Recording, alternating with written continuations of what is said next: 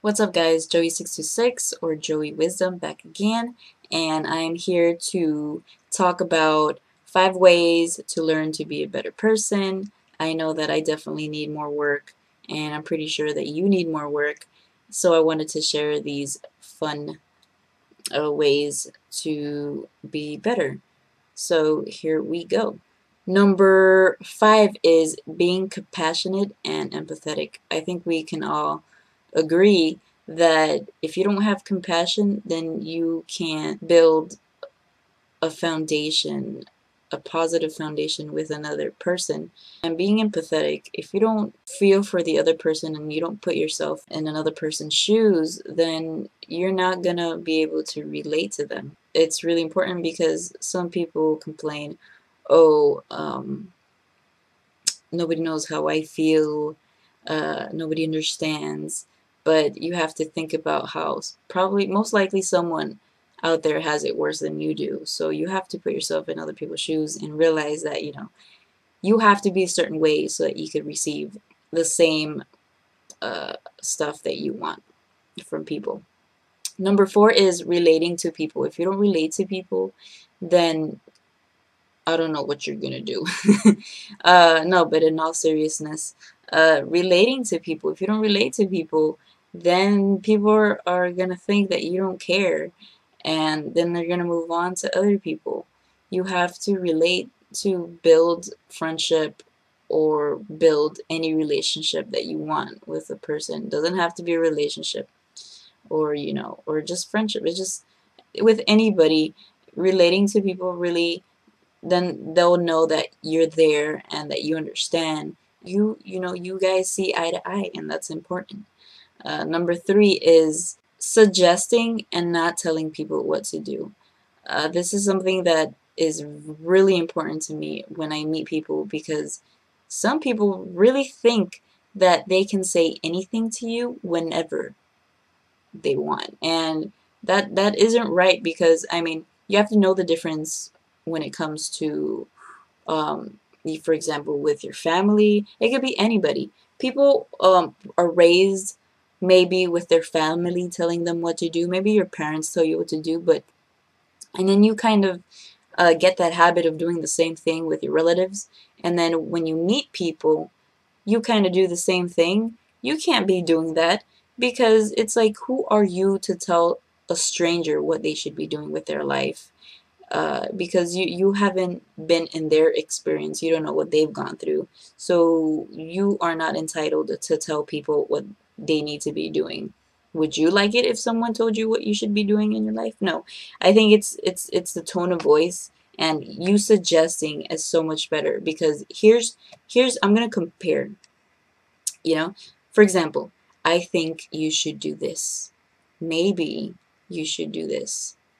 I suggest that maybe you could do this. Versus, well, maybe you should do this. I told you, and blah, blah, blah.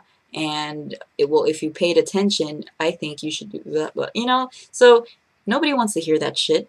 I definitely don't. So there's a difference. It's the way that you tell people things, and that's how you become a better person. Uh, Number 2 is helping people. This has been a big important habit of mine, of just helping my friends. It doesn't matter who you are. And I'm not telling you, like, let someone borrow money, of like $500. No, I'm not saying that. But it's like the small things, like give someone a ride, buy someone lunch, do like small favors. It doesn't have to be a big deal. And when you help people, especially when you don't expect something back, it makes you feel good. It makes me feel good, because every time I do help someone, it comes from the heart.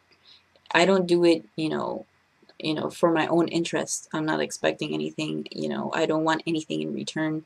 I do it because I just want to do a good deed, and I think more people should do that. And it sucks when someone does something for someone else.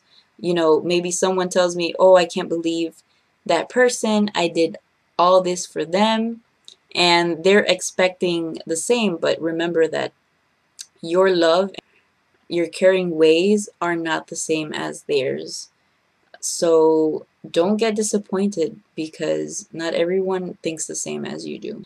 And the most important one is disrespect. Sometimes when you talk to someone or you meet someone, and if somebody disrespects you or insults you, don't try to do the same thing out of revenge and doing it to them, because you don't gain from doing all that. Trust me, I I've been learning a lot.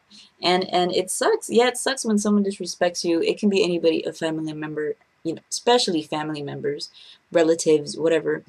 But I mean, if someone disrespects you, the smartest way to find a solution to that, be like, why are you talking to me that way? And why are you saying this to me?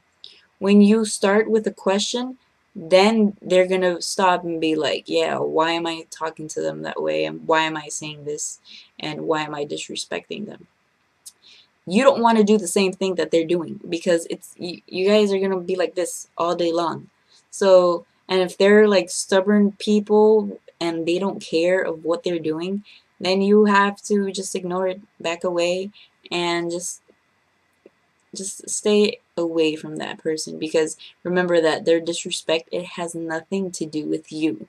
It has something to do with them and the way they feel, and it has to do something with their past experiences and how they've been treated in their life. This is something that I've learned, and I take in consideration, because I've been treated like shit before.